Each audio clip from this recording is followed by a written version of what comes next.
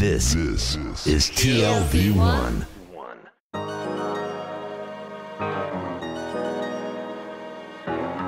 The Tel Aviv Review.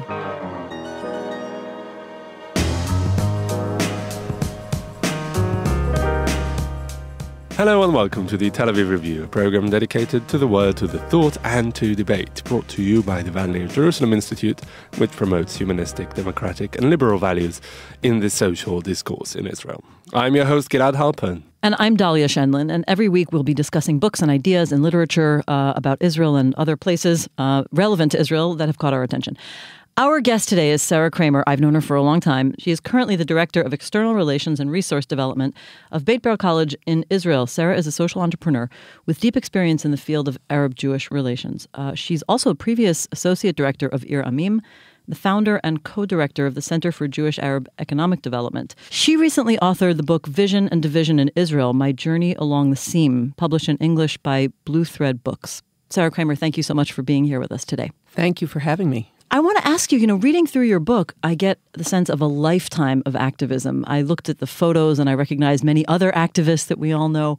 And I'm wondering, I think it spans 4 decades, roughly, of peace activism. Yet the situation has not reached peace. Do you ever lose hope? If not, why not?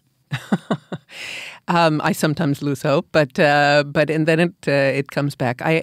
I believe I would characterize myself more as an activist for equality and social justice more than peace. I think it's a more specific aim, and it's something that we actually can influence much more within this country. Because I'm speaking as an Israeli. I've been living in Israel since 1980, and I always look at Europe and say that if in World War II, 80 million people were murdered, killed, and displaced, and then the European Union could rise out of that, even if it's having the problems now that it's having, we can solve our problems here in Israel. It's our duty, and I think it's the future to work together to create a situation where, recognizing that 21% of our population is Arab and 79% is Jewish, and in each of those populations there are huge differences, we are creating a society that includes everybody and where it's a joint venture. I mean, I think this is where I come out at the end of the book, and it's where I continue in my work every day, that our society is a joint venture between all of the different tribes. Ruby Rivlin, our president, describes Israeli society as being made up of 4 tribes, the secular Jews, in Tel Aviv, and the Haredim, the ultra-Orthodox, the Arabs, and the religious national, who are in many cases settlers on the West Bank, and that our challenge as an Israeli society today is to create a joint venture. He doesn't use those terms, of all those groups, and that's what we're doing. Okay, it's clearly not working, and I'm sorry to say that so bluntly. What are you doing wrong? What am I doing? People like you. Blame it on her. Well, I would challenge the notion that it's not working. Because if you look at daily life, I mean, the place where I work now, Beit Ber College, is made up of approximately a quarter, Arabs and 3/4 Jews in the student population. And our faculty is about 15% Arab, and majority Jewish. And so not too far off from the population statistics. Not too far off from the population. That's a huge, huge difference from when I came to this country in 1980 and I lived in the Arab town of Tamra in the Galilee. And there was one woman in the entire town of, it was then, I think, 18,000 people, one woman who had gone away to study in college in the entire town. That's huge difference. Now, something like 13% of the undergraduates in Israel all over the country are Arabs. And I will point out that a higher percentage of the Arab higher education students are women, which indicates something about that. Let me ask you to back up just for a minute. I mean, I think I'd like for our listeners to know, give us a few examples of the kinds of things you've done over those 4 decades that express the activism for equality that you believe in. Well, I started off in Tamra in 1980, where we were in Interns for Peace, and we were American Jews working with Israeli Jews and Israeli Arabs on a team doing cross-cultural community work. And when I came into the village, people said, these are the CIA agents, I mean, and they were suspicious of everybody, and for good reason, because I think the Shin Bet, the Israeli internal security constantly is involved in the lives of Arab citizens of Israel, and more so then. But still today. And still today, yes. And so people were very suspicious. And our work at the time was not to allay suspicions against us, but to create contacts and connections that were normal. I mean, we paired 6 pairs of schools, elementary schools for the most part, between Kiryat Ata, which was the neighboring town of Tamra, and Tamra.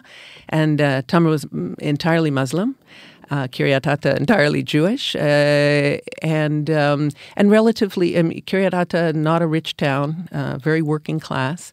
And during that time that we paired those communities, that was in 1981, 82. In 1982, the war in Lebanon broke out, the first war in Lebanon. And immediately, you would walk down the streets in Kiryat Ata, half of the population, the men, were like gone from the streets. I mean, it was just physically, and coming from the United States, it was a totally new experience to me to walk down the streets and there were no young men. And then you'd go back to Tamra. I would go back to Tamra, our group would, and life was as if normal. I mean, it looked normal. People behaved more or less normally, but they were watching TV in Lebanon, and their relatives, their grandparents, were refugees from 1948 who were living in refugee camps in Sidon and Tyre. So, I mean, that was how I sort of started off my career in Jewish-Arab relations and activism. And during that period, we were able to create, there was one out of the 6 pairs of schools that decided that that they wanted to stay together during the period of the war, and they wanted to continue meeting, and that this was their educational duty. But only 1 out of the 6 pairs. Okay. Mm-hmm. Yes, okay. That's true. Okay. Well, I'd like to ask you now about coming here. When you came here in 1980 as a young woman from the United States, did you come with that in mind? Did you realize full well that Israel is a country riddled with divisions and social problems? Or did you not have an idealized vision of Israel like so many diaspora Jews have upon coming here? I think I came with not the understanding of the depth of the division and not the understanding of the deep roots, but I came because of the problems. I mean, it was I was not a kind of a typical Zionist, and my parents were not. We're almost disappointed in many ways when I came here because they felt that I should stay and work for what I believe in America, where which I grew would have up. been what?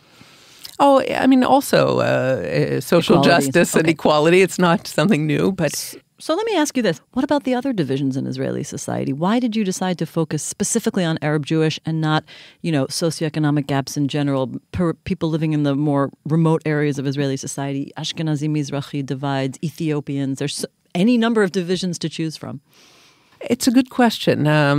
I think that it has a lot to do with just where I fell at the beginning, which was in a program called Interns for Peace, that was looking at the Jewish-Arab connection, and it became very compelling. Partly because I guess as I grew up in the United States as a minority group myself, and I felt very much a minority, and my parents and grandparents experienced discrimination because of being Jewish in America, and I somehow felt that this was some kind of a tikkun in a way, that if we're in a state that's that defines itself as a Jewish and democratic state, let's be the best that we can be in terms of minority relations. If I understand your analysis correctly, and I may well not understand it correctly, grassroots level seems to be doing pretty well, as you said in the opening of the conversation now. I mean, relatively well. And the political realm or sphere is often the one getting in the way. Did you ever try to take your efforts further up to decision-making circles and try and influence there? Oh, absolutely. And I mean, first of all, I don't want to paint a rosy picture. I mean, I don't, we're not living in in any kind of an ideal society. We're living very much in a real society. And part of that reality is that on the social level, over half of the Arab children in Israel are living under the poverty line. Now, that's part of the reality, and that's only about a quarter of the Jewish or a fifth of the Jewish children are living under the poverty line. So, but yes, I mean, in many of the places that I worked in certainly in Iramim, which was dealing with issues of the Palestinian-Israeli conflict in Jerusalem, we were very much concerned with policy making, and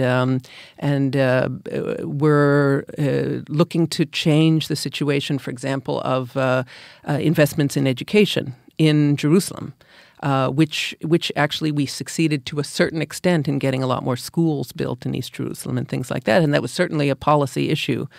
But on many policy issues, we did not succeed. It's not like I can say, it's a straight line success story. Not at all. But let me ask you this. I mean, you've spent all of your lifetime of activism in civil society, from one organization to another. And we still see that in many ways the problems are still bad. Let's say they're not worse, but maybe they're still bad or different. Have you never thought, maybe the civil society activism model isn't effective enough and I myself want to go into some other realm, like maybe politics or business? I mean, I know you also are a co-founder or a founder and a co-director of the Center for Jewish Arab Economic Development. I mean, maybe there's other realms, the private sector or politics, where you could be influential. I mean, the private sector, I think that's very much, that was at the basis of the work that I did with the Center for Jewish Arab Economic Development, which was spanned, 15 years I worked there. And I mean, I founded it. And the whole premise of the work is that the private sector is a powerful force for change. And I think we see that now. We see that now in the high-tech industries where, we put a lot of emphasis, and I'm now on the board of an organization called Sofen, which is dealing with getting more Arab Israelis into high-tech and getting more high-tech companies to locate in Arab towns. And now in Nazareth, there is, as a result of the work that we've all been doing, there is a small high-tech center which employs, hundreds of people and is creating, Amdocs has located there. Other major companies are looking to locate in Nazareth. This would have been unthinkable 20 years ago. So sometimes the statements of politicians are not the only reality that we should be looking at, listening to, or measuring. Do you feel that your identity sometimes gets in the way, not only as an Jewish Israeli woman, but also an immigrant, with Aliyah being such a contentious issue for the Palestinians here? Tell us a bit about the dynamics of your work with the Palestinians, with that community. With Palestinian, I've had much more experience with Palestinians in Israel, Palestinian citizens. Yes. Yeah. Mm-hmm. I mean, I think the dynamics on a very personal level, I don't think that's gotten in the way. Let's put it that way. I don't think they never said, "What are you doing here?" I don't remember that question. And they never said, "How do you have a right to be here?" When my aunt, had to flee and was living in a refugee camp in Lebanon, getting bombed, but you just walked in the door. You never felt that? I never felt that on a personal level, because I think that the people who I was working with looked much more at what I did rather than what I symbolized, and that's the way that I related to them. I think one of the hardest times that I had in Israel was during the Second Intifada, when it really did feel like all of the work that we had done, was blowing up in our faces, literally. And I knew people who were in Piguim, who were in terror attacks, and it was it really felt like what am I doing this for? And I think in the book I also relate that it was a period of some personal depression as well. Yeah. And again, I think that you can't ignore these periods of deep social depression or personal depression, but it's a part of a larger story. And the question is, sometimes I think of it like Waze, the application where if you make a wrong turn, it doesn't start screaming, you idiot, why are you doing it? It keeps the goal in mind and goes, brrr, and does its little recalibration and finds another route that can get you to the goal. Although sometimes I think I hear in a subtext in what ways is saying you idiot.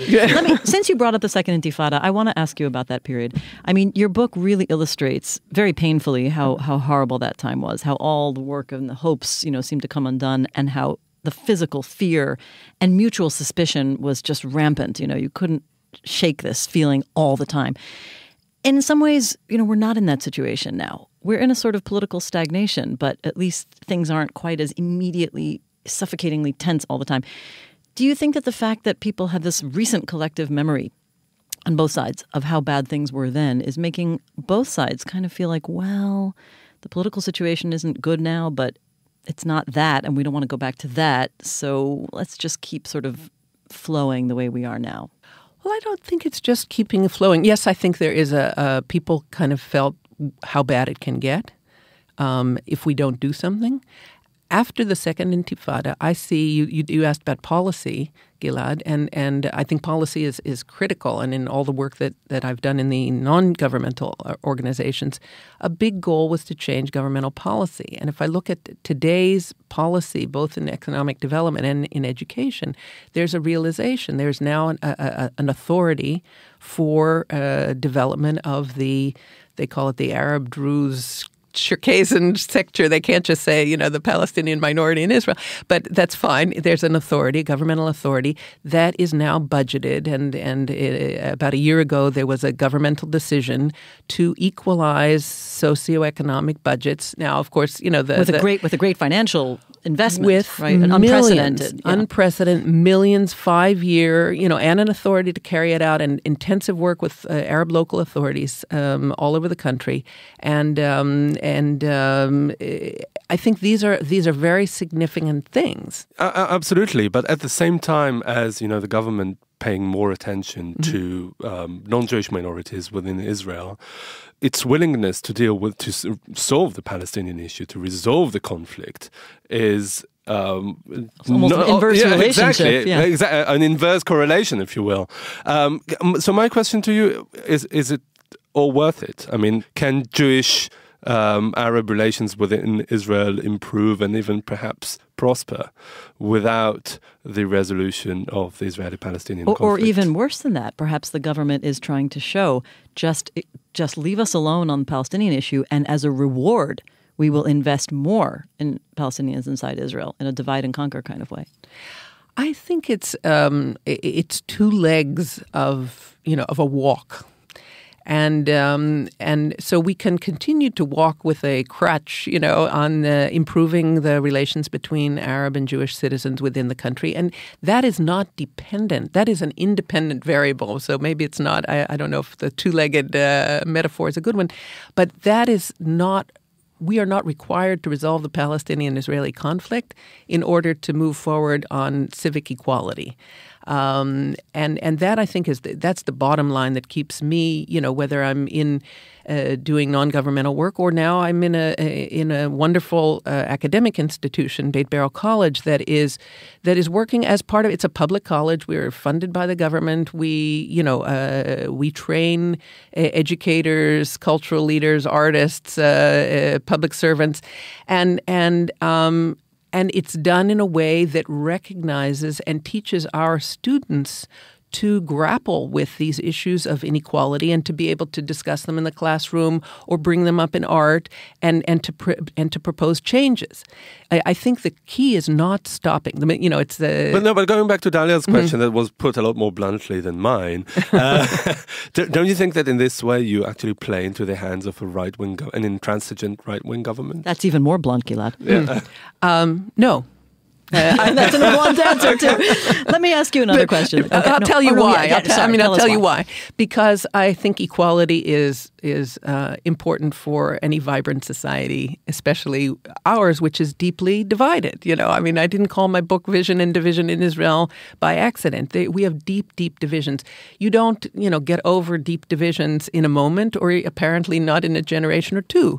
And because we're stuck totally in terms of solving the Palestinian-Israeli conflict in a more general way, that's no excuse for desisting, as Rabbi Tarfon said. You're not free to desist. It's not incumbent upon you to resolve the conflict, but you're not free to desist from making a more equitable society. I don't think the equitability of our society, or the lack of it, is no. It's not dependent on solving the larger problem. We can today say, we're committed to equalizing relations, and it doesn't matter whether it's Jews and Arabs or Haredim, ultra-Orthodox. We have total responsibility and capability for creating a much more equitable society now. We don't have to wait. I think it's the opposite. We don't have to take excuses that, we can't solve the larger conflict and it's so terrible. No, it is terrible. But, that's not an excuse for sitting around and not addressing the other issues. Maybe I can even push that thought one step further as a response and say perhaps it's the opposite, in the sense that the more we advance equality among citizens inside Israel, the more it will become clear that if we now annex and bring more Palestinians to become citizens of Israel, we will have to owe them that same sort of equality. And maybe this will have ramifications in the other direction, but that's just a thought. Let me ask you another question.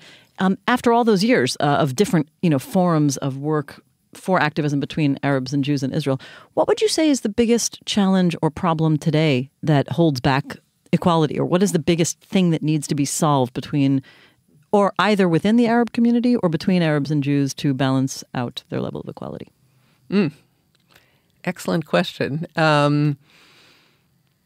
I think that addressing the socioeconomic differences is really crucial, and the role of women actually is a key to that. You mentioned at the beginning that there are more women students, Arab students, than men, and that is in higher true education. In higher education, and I think that as women's role changes and women's position within Arab society changes, that creates huge change in it ripples throughout the system. I want to ask you about your home. It is Israel, after all. Did you ever think about going back and fighting for the same cause in the United States? I think that after November 2016, it's more urgent than ever. And you can also relate this to your personal story, which is a big part of the book. That you had a terrible personal tragedy. I don't know if you want to talk about it, but maybe did you ever think after that maybe, what do I have to do here in Israel?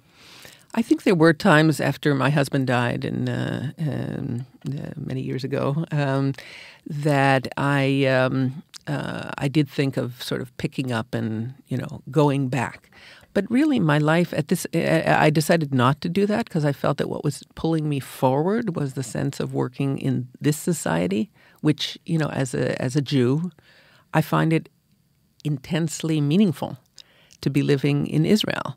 Painful in many ways because, there are many things going on in the society that pain me, whether it's on, there not only Jewish-Arab relations, but also the lack of pluralism in recognition of Reform Jews, conservative Jews in this country. But I really decided to stay here. And once I made that decision, in the in 1990s, my children grew up here. My children are now in their 20s. And one just finished the army and is deciding what to do next in his life. The other is about to graduate from college.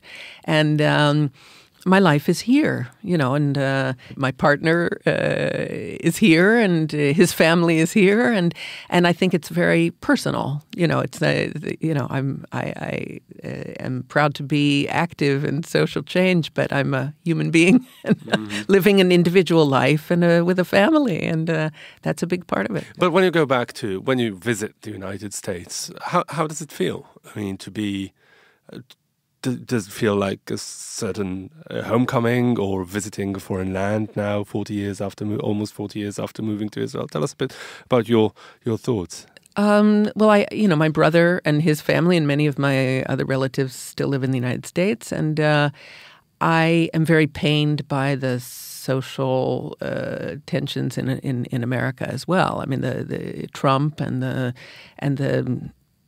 kind of xenophobia that is sweeping across, and the alternative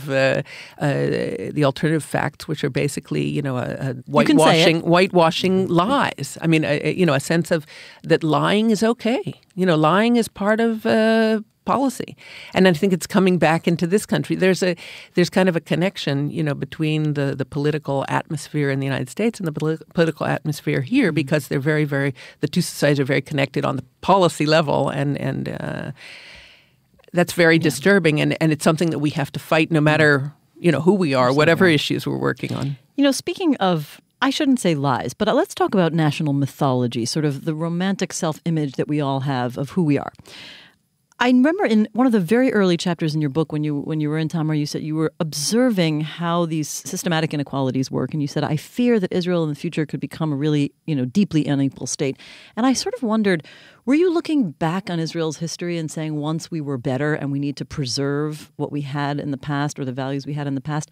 And if so, isn't that a bit of a romanticization of the self-image of Israel? After all, Israel was never a particularly equal society between Arabs and Jews. What are these narratives and myths that we tell each other about who we are? And if you're seeking social change, is it really about preserving what we had or changing who Israel was, even in its past?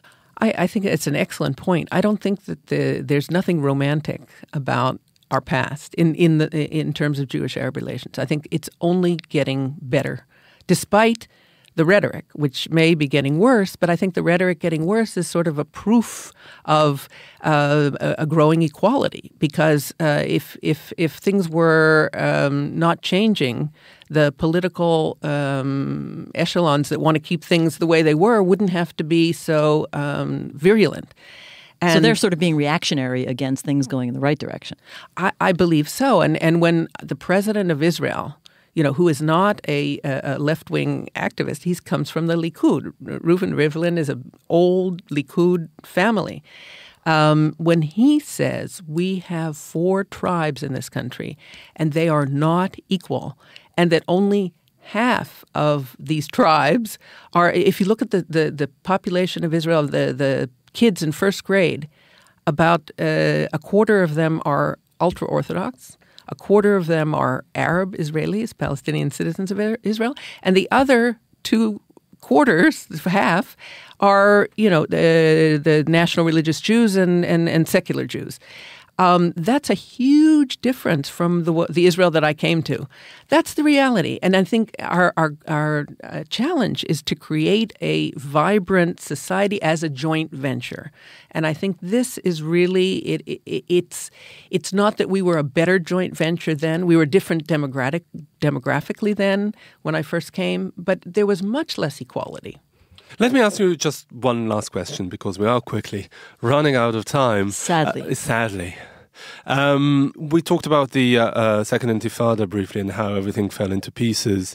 During that time, a lot of left-leaning Zionists, liberal Zionists, if you will, underwent an ideological metamorphosis, if you like. Some of them joined the right and gave up on the prospects of negotiated peace, and others became more radical in the leftism, just shunning Zionism or minimizing it almost to the minimum.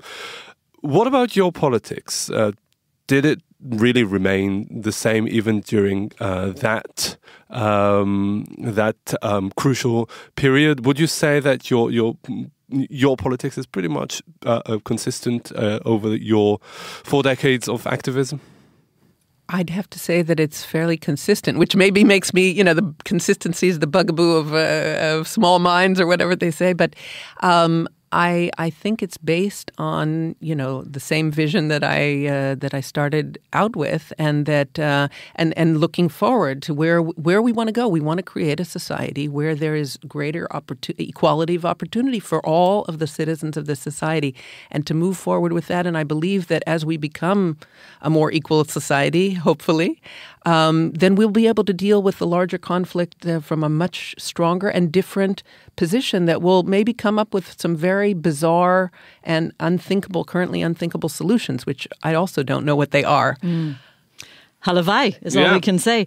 Inshallah. Sarah Kreimer, you are the Director of External Relations and Resource Development of Beit Berel College. Your book is called Vision and Division in Israel, My Journey Along the Seam. It's published in English by Blue Thread Books, and it can be ordered on the Facebook page. On our Facebook page, which is called, all one word, Vision and Division in Israel.